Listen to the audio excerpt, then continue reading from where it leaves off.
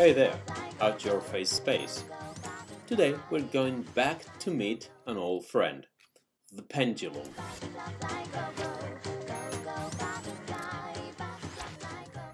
But there's no analytical solution either. We have to solve this equation numerically. But in any case, this differential equation already contains information we can extract. We have already studied the pendulum. We know that there are no analytical solutions unless we restrict ourselves to small oscillations. Let's study the pendulum from a different perspective now. We won't try to find an equation to describe its motion because we know there is none. But let's plot it in phase space. That means let's plot the velocity versus the position.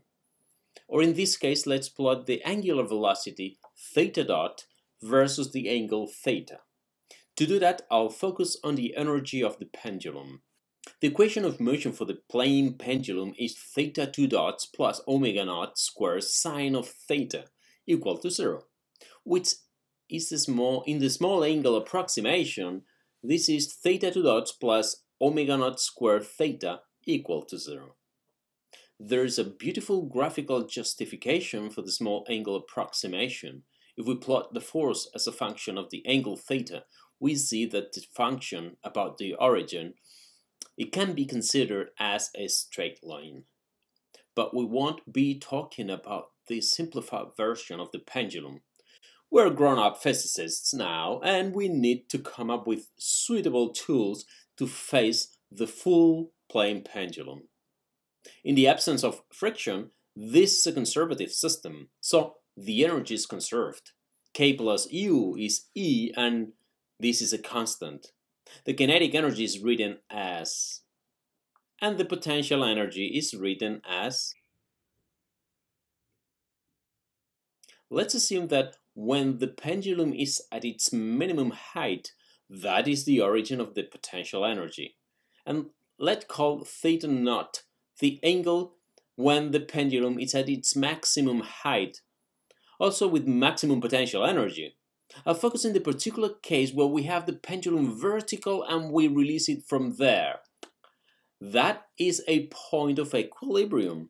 The pendulum could stay there forever, but the smallest perturbation will kick it out of there and the pendulum will move down. So, up there the kinetic energy is 0, and the potential energy is maximum and equal to the total energy. Let me use some trigonometry to rewrite the kinetic and potential energies.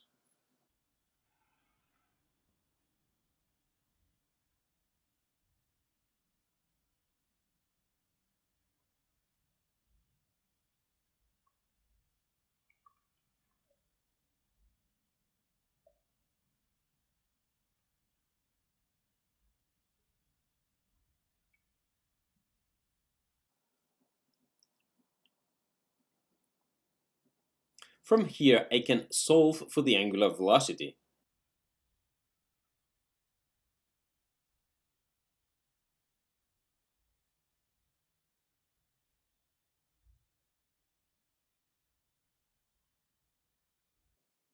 This is an exact solution.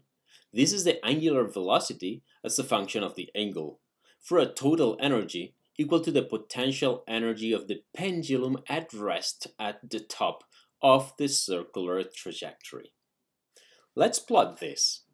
I'll plot theta dot over the square root of g over L versus theta, and I'll do it assuming that the length is 9.8 and theta naught is pi. But I can plot it for a pendulum with less energy by imposing that theta naught is smaller than pi. For small angles, I can use the approximation.